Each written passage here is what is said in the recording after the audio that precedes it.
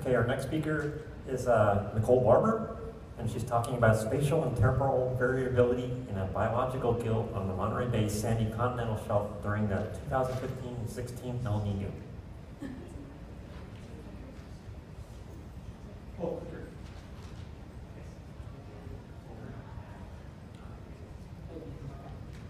Move the microphone down here a little bit.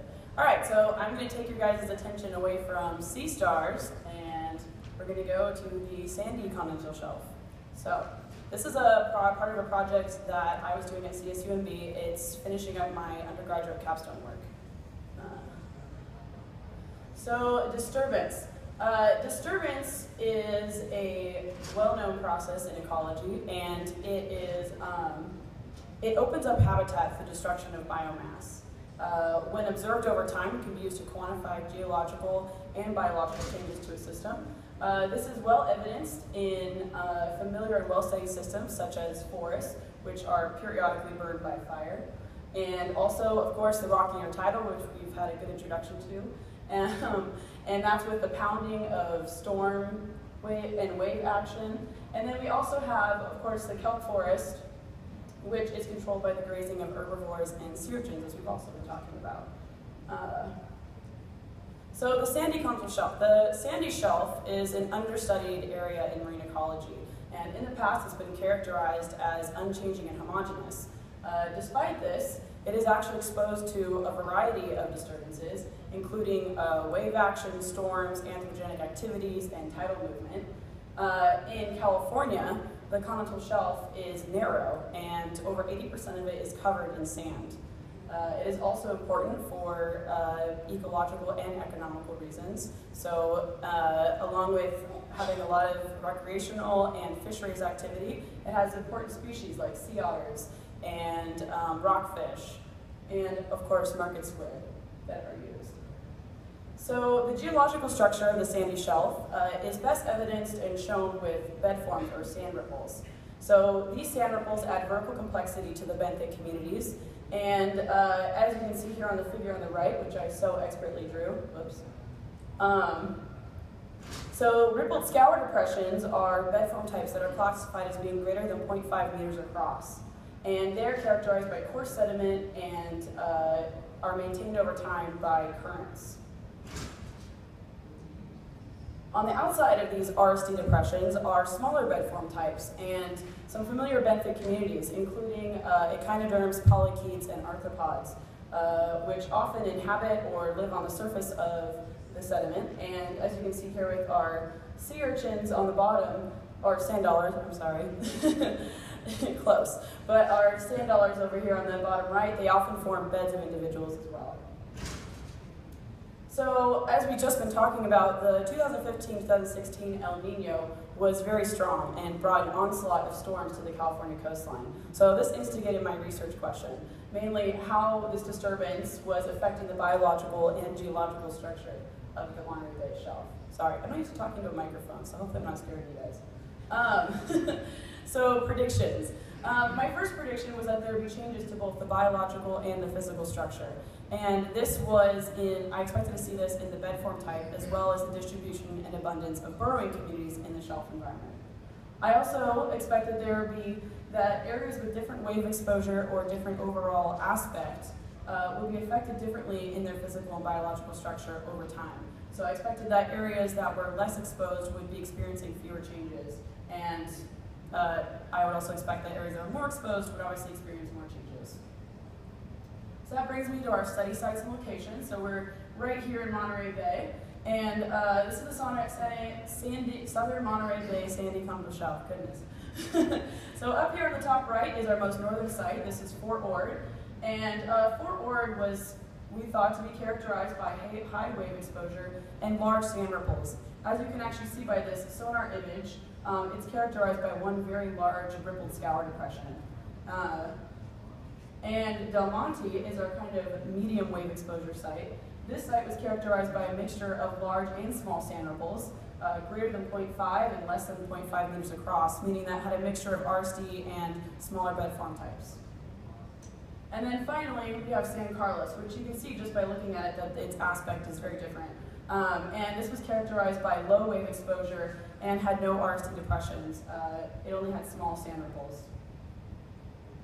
So our data collection spanned from September 2015 to January 2016 over 2 seasons, fall and winter.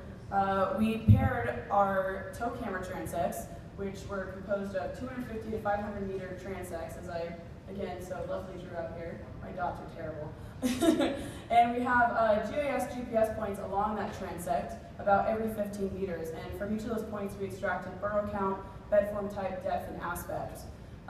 And we paired this with acoustic surveys, which were done in partnership with the Seafloor Mapping Lab at California State University, Monterey Bay. And with this, we use specialized multi-beam sonar to distinguish between flat and RSD habitat. So it's more of a broad scale.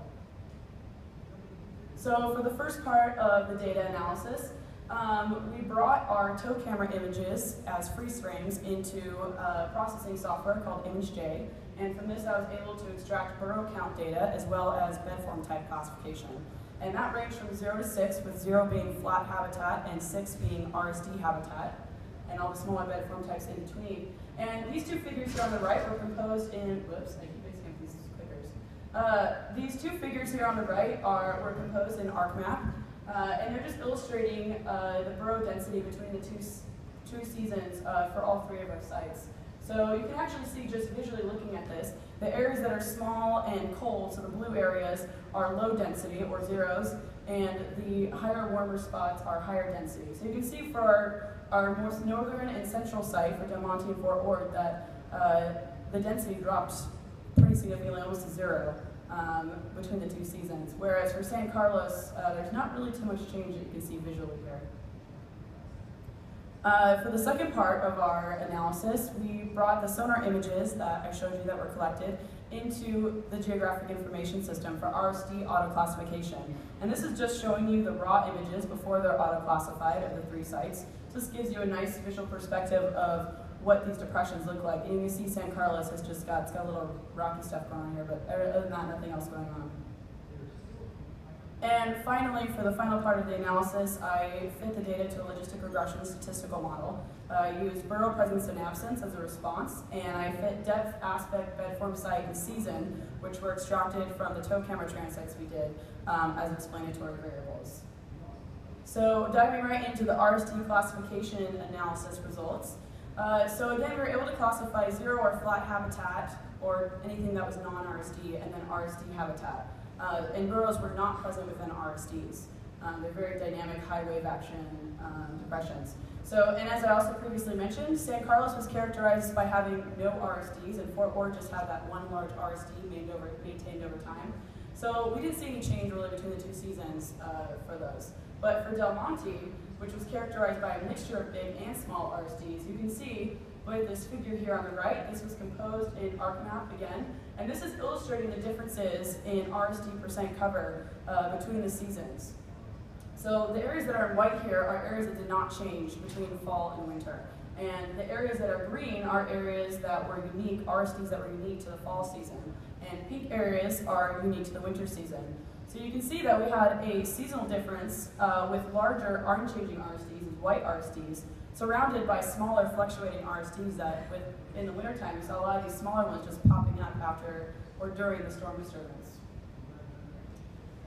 So for bed form type, again, I had 6 different categories here, so 0 being flat and 6 being greater than half a meter across, or RSD habitat. And this figure on the right here is illustrating the bed form type variable with each of those classes, with bed form type on the x-axis and the count of each of those classes on the y-axis. Now what these 2 numbers mean, and the colors as well, is the red bars are illustrating burrow absence, so 0, and then the blue bars, or the 1s, are representing burrow presence. So for the statistical model that I fit, found that bed form type 0, 1, and 4 were all significant predictors of burrow presence and absence. And we also found that there was a higher likelihood of having burrows present at a smaller bed form type than at a larger bed form type. But as you can actually sort of see in this figure here, we were also less likely to have burrows present in flat habitat. And they were actually had a higher occurrence in areas that had at least small sand ripples, which is kind of interesting. So moving into site location, again, I had those 3 sites. ranging from low wave exposure to high wave exposure, and that's here on this graph on the right, again, with site on the x-axis and the count within each of those categories on the y-axis, and split between burrow presence and absence. And all sites were significant predictors of burrow presence and absence. We found there was a higher likelihood of having burrows present at the San Carlos site, which was expected, than at the Del Monte or the Fort Ord site. And we also saw that Fort Ord had a higher count of abundances than Fort Ord did, or Del Monte had a higher count than Fort Ord. So for season, again, my seasons were representing the before El Nino and the during El Nino periods. So this figure here again on the right is illustrating season on the x-axis and the count within each of those categories for burrow absence and presence on the y-axis. And it was a significant predictor with, as expected, a higher likelihood of having burrows present during the fall season than the winter season, which was kind of illustrated with that previous GIS burrow density graph. So what did our study find? Well, we were able to show that disturbance to the sandy shelf in the form of storms during El Nino caused quantifiable changes in both the biological and the geological structure over a period of just a couple months. And we also saw a significant change in the abundances of burrowers on the shelf. And they seem to have a higher presence in areas of low wave exposure, having smaller bed form type, and a depth around 25 meters. We also saw that, as expected, different areas of the sandy shelf were affected differently by storm disturbance in their geomorphology. So areas that were more protected saw less change, and that was, again, going back to the site analysis and the burrow density analysis that was evidence there. And what does this mean? Well, I would argue that the sandy shelf is a great study system and should not be understudied at all in ecology. It is not only prone to disturbance that is impacting its geological and biological structure on observable timescales, but it also is really great for looking at the relationship between the biological and geological structure. This sand is getting picked up and moved over really quick amounts of time and causing some really interesting impacts to the shelf environment. It is also critical habitat and is vulnerable to change. So as we were previously talking about with climate change upcoming, we're expected to have higher frequency and higher magnitude El Nino events and storms. So with that, we could see some pretty significant impacts to the structure of the sandy shelf over time. As well as the shelf is used by important species such as rockfish and sea otters that are known to forage and reproduce on this habitat. So now what? Long-term monitoring of the sandy shelf. Obviously, I didn't get the after period. So what happened to the burrowers afterward? That's really important to really further illustrating the story is, did they recover and how resilient are they? And what is the long-term structure of the shelf environment? Because we're seeing very impactful short-term changes. Our study was also observational and restricted in the amount of taxonomic resolution we were able to get at. So potentially in the future, we'd be able to pair dive surveys with our acoustic and tow camera surveys in order to get at species richness. As well as possibly incorporate predator and moving species. So I previously have been interested in marine mammals, and so sea otters are using this environment for foraging as secondary, they feed on innkeeper worms as a secondary prey species. So it'd be really interesting to pair them and possibly the abundance and distribution of rockfish in this area with our data. And it is also unknown what initially forms RSDs. It is known they're maintained over time, but what initially is forming them remains to be answered. So with that, I'll acknowledge the C4 Mapping Lab at CSUMB for their help, Dr. Michael Navarro, who was my mentor on the project, Dr. Corey Garza, who is the principal investigator of the Big Landscape Ecology Lab, UROC for funding this, and Dr. Alana Unfried with statistical help. And I'll take any questions.